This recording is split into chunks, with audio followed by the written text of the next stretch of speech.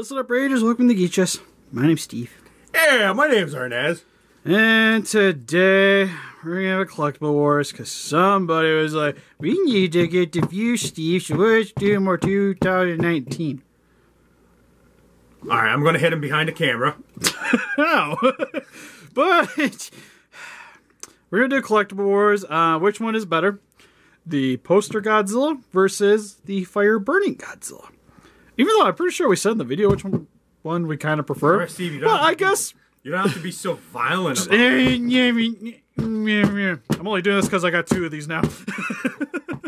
But anyways. Oh, sweet. Which one am I taking home then? No, I need them. I got one for the box and one to sit in front of the box. It's perfect. I'm going to kick you.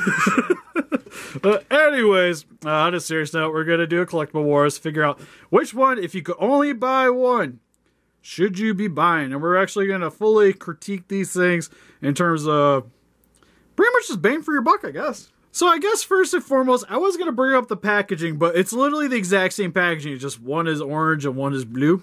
Here, so example, put this one in the background. Example, like here's this one. See, Godzilla's orange, and then the other one blue. It's literally just blue. Unlike some other packages came out from NECA recently, which are amazing. I don't know, those ones are still nice. Yeah, they're not bad. Yeah, I guess it's just like the metal thing I don't really care about, because it kind of makes it, I don't know, it's just like the jacks and stuff, so it's almost like it makes it feel cheaper. Yeah. In a way, so it's just weird. So the package can't really distinguish it. Also, it's like articulation, sculpt. It's the same figure. Yeah. So you can't really base it off that either. Now, starting first and foremost, accessories. Which one of these came with accessories, Arnaz? I'll give you a hint. It's on the table. The burning came with accessories. Can't count the tail. Yeah, you can. Plus, you can count the translucent plastic that's on him. That's an accessory. Unlike some that's a people. sculpt. Well, okay, I guess like sculpt-wise, like yes, he has translucent plastic, which is cool. Like that would have been cool if that would have been translucent. Oh, but it's God. like I want this translucent though, the top like, one.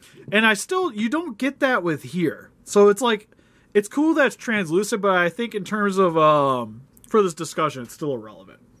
Yeah, like where they put. Like that's a paint job. I feel like a paint job discussion. But yes, this one came with accessories for the same price. So if you bought your poster Godzilla, you get a beam effect and a bloom effect. So in terms of accessories, this one's already clearly winning. Next, what else do we got? Articulations? It's the same, man. You don't know? It's the same, man. You're like, we need to do this video, and you didn't prep work for it. I did prep work, man. All right, so next we will go over paint job, which one we think. Because I feel like this one is probably the most debatable, and it's most personal preference. The thing is, like, all three of them look exactly the same, so there's nothing you can do about that. All three of them. That's a sculpt, mainly. Yeah. Paint job-wise, you get a vastly different scheme with each of these figures, which just kind of gives you merit for buying all three, because you get clearly different kaijus for each one. Normal Godzilla is more of like a brown-green color palette with some grays. This one's like blues on pavement, and then this one is literally like it's on fire. So, it's burning Godzilla. Let's trigger some people here, Steve. God. Trigger both. Call it ferning. It's ferning Godzilla. It's a furnace Godzilla. But a lot of the paint job, there is a decent amount of similarities because you can see the way the spines are set up for each of the kaijus. The color palette is mostly the same. You even get like the fire veins, I guess is what you call them, on both of them, because this one you get like the radiation leaks on the side. But the way the overspray is on this definitely gives you a lot more blue, more so than what you got with this, which I... It's just where the problem hits, like, which one do you prefer more now because of that? It's kind of like, I think this one has too much bloomage on it, or like the blue leakage, because it makes it's kind of excessive on this one. Well, even like down towards the bottom of the tail, where you connect it, like... Oh, it's just like blue all the time. Yeah. And I kind of wish like this had maybe a little bit of that. It's like 50-50 on both of them. Yeah, it's like if it could have, this one could have maybe a little bit more, while this one could have a little bit less. I think it would have been a nice middle ground. Take a little bit away from this one, add it to this one. Yeah, or even like if the spines had that translucent plastic effect going on with it, I think it would have helped it a little bit more, especially with the consistency of the figure. While this one, we don't have that translucent plastic to deal with, so for the most part, them doing this was fine. Then it also has the, it's almost like a satin color for the spine. So you get like that little like nice like metallic shine to it.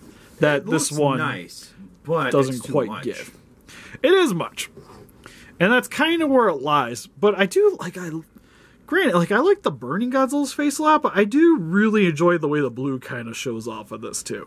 This is the inside of his mouth blue? Yes, it is. Well, because you'd have the beam effect, and then you'd have the light illuminating from the beam, which would be hitting the highlights on the kaiju, which you get that on here. Like for the most part, like it makes sense the where it is. It's just again the blues. Excessive, but to me, I thought that was what was kind of cool about this. Well, this one, it doesn't have that like eye-catching popping. Yeah, it doesn't have like that exploding look. Like it looks good. But what they did good is put translastic. I can't even talk today, Steve. So it's stretchy and translucent. That would be the greatest thing ever. Just stretch Godzilla. You remember those old like stretch wrestling toys, Steve? Or even Stretch Armstrong, for that matter. That'd be dope. The thing about this one is that it's, you would think it like this would have more of that problem because of a lot of the excess paint, but on this one you get like globs. Like look at that tail right there. Of paint in certain section. Well, this guy, like... It's not as bad. It's still there, but not as bad. Yeah, you don't really get it. It's mainly, like, where you wouldn't see it. Mainly, is where that one has problem. Well, this one's, like, the tail had some issues. I don't know if it was just ours that was that bad, or if every one of them was like that. Stevie did the other figure. Yeah, but I still like how they have the black on here. It kind of gives it that, like, nice, like, charcoal kind of look to it. Like, almost like lava. Yeah. Looks over top of it. And to me, like, this looks more like what I would expected to see from the movie. Well, this one, I think, isn't quite movie accurate, but I almost feel like it's more eye-catching. Yeah, so it's like, what do you prefer? Movie accuracy or eye-catching? So which one do you, like, so... I feel like I have to give it to the Bernie just because it's movie accurate.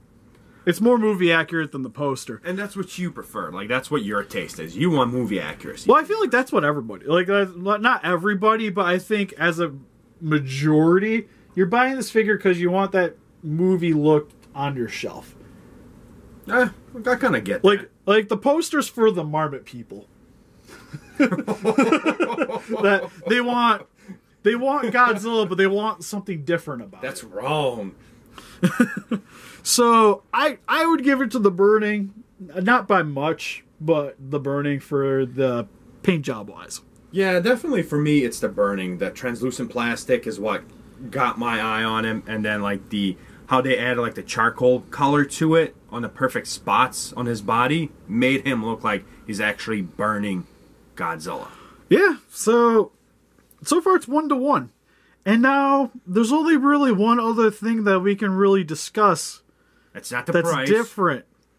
Well, it's sort of the price, because for the third one, this one you could find pretty much everywhere. If they sold Godzilla toys, well, the NECA Godzilla toys, you'll be able to get a poster Godzilla. He, on the other hand, is only available at Target, and as of this recording, is not available on the website. So you have to find this thing in stores to get one. And that's where it hurts. And it's like here, when I bought mine originally, there's only one. Now, there's like, I guess going back, they put out some more. There was 4 of them. I grabbed 1, so they left 3. But in terms of quantity, there just isn't as many of these as there are of the poster. Which means it's harder to find, which also means it's going to be more expensive to get a hold of. So if you're going outside of Target to get this. So if you can go to your Target and find one, I would say Burning. But since it's hard to find, it's definitely the spit. Yeah, I'd have to lean towards the poster just because it's easier to get a hold of. Yeah, and that's what it breaks down to. It's easier to get hold of, man. You don't want to pay $80 that people are trying to get for that guy on freaking eBay. Yeah, I guess let's look it up on eBay real quick, and we'll figure out how much people are trying to scalp this thing for. Which, sadly, is a thing, especially when we start talking about exclusive figures. Alright, eBay, you're looking $60 on average. So, if you're not getting this at Target, you're paying close to triple for it. The price. Jesus Christ, I should have put all mine on there for $50. Sold them like a trade. Right? Oh, we should have been the monsters. And at $60, you just get the Monstarts. Yeah. Like the Monstarts is extra $20. Just buy the Monstarts at that point. Oh, so yeah, this category I'd have to pick Spitfire or the poster Godzilla. And that's it. Yeah. That's all we got. So this thing beats in accessories and accessibility. It's just kind of sad because the other Godzilla has the other side of it. God, are we really going to be recommending the poster Godzilla over the burning That's if you what had to makes buy this one? video great, Steve. But no. The poster That's a once more movie. That's why I don't want to do better. this video to begin with, because it does, like, logically it's like makes the no one's sense. better, but it loses, which is what makes this video great, man. Like, this is what sucks. It's like the other one is just way better, but go for the poster version because it's got accessories, which is what a lot of people want, and it's easy to get a hold of. You know what? Let us know in the comments section below which one you guys think. And then I guess we could do this like a traditional versus. Just whoever gets the most votes, we'll bring it up in a video. Yeah. Tell us if we're wrong. Yeah. I was going to say, maybe if we get enough votes for the poster Godzilla, maybe I'll try to find a Monstarts.